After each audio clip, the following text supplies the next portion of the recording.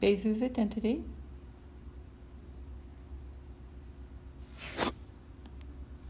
We're given the problem, compute the greatest common divisor of 88 and 16 and the integers s and t such that s times 88 plus t times 16 equals the GCD of 88 and 16.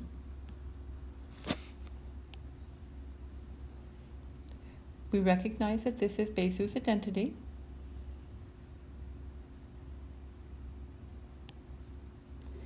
And we're going to use the following approach.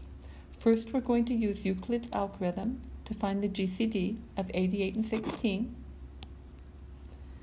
And then we're going to use a simple equation that we often use to check our work when we do long division.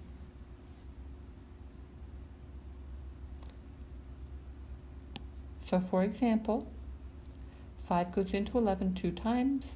2 times 5 is 10. We have a remainder of 1. And to check that, we say 2 times 5 plus 1 equals 11, or Q, our quotient Q, times B plus R equals A.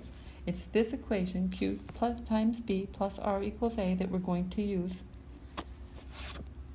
and that we're going to rearrange to look like S times A plus T times B equals GCD AB.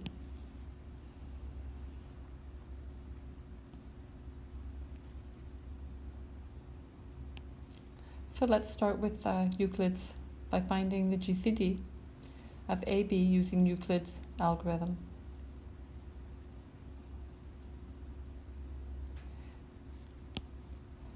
Now Euclid's algorithm tells us, repeat, assign A mod B to R, assign B to A, and assign R to B until R equals 0, and when R equals 0, return A. If it's not equal to 0, we repeat the process over again. So we start 88 mod 16.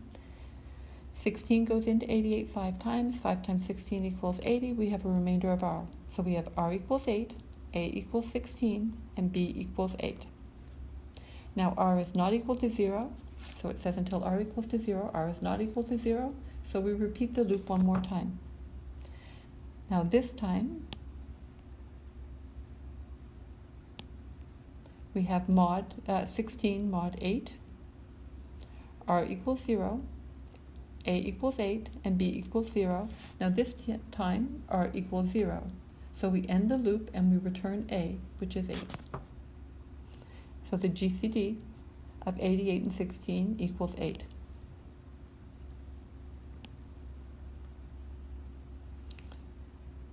So Euclid's algorithm tells us that the GCD of 88 and 16 equals 8. We write that in the corner so that we remember it. And now we want to find S and T. Now, as we said, we're going to do that by using this common equation that we use to check our work with long division. Now, we didn't save these numbers, so we're going to calculate 88 mod 16 again. 16 into 88 goes 5 times. 5 times 16 is 80, a remainder of 8. Our quotient Q equals 5, R equals 8. We use these numbers in our equation. First, we rearrange our equation. We want Q times B instead of B times Q. Those are equal, but we notice that in Bezout's identity, it says T times B, and B is on the right-hand side. So we want Q times B. We want B to be on the right-hand side. We put in our numbers. We take this expression to the other side. We subtract it from the right-hand side and we subtract it from the left-hand side. And we end up with 88 subtract, brackets, 5 times 16, brackets, equals 8. Now if we compare this to Bezout's identity, it actually is quite similar now. But Bezout's identity says plus and we have a negative. So we're going to change that to a negative.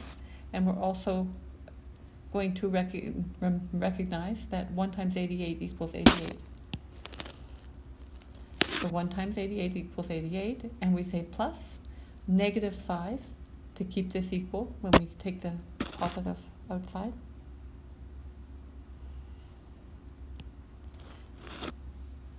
And now when we write Bezout's identity underneath, we can just read off S and T. So we were asked to find the GCD 8816, and we did. That equals 8. And we were asked to find S and T. S equals 1, T equals -5. And that's it.